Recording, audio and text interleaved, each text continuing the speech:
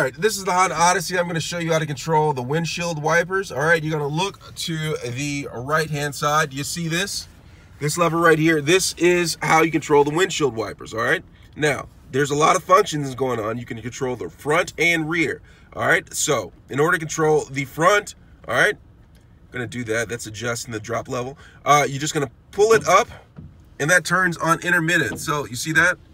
But if I pull it down, it actually turns it on low. And if I pull it down again, it turns it on a little bit higher. Do you see that? Okay, that's how you turn on the windshield wipers in the Honda Odyssey in the front.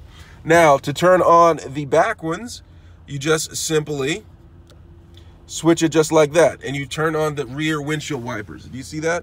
It's going on. You probably can't see it right now, but it will go on.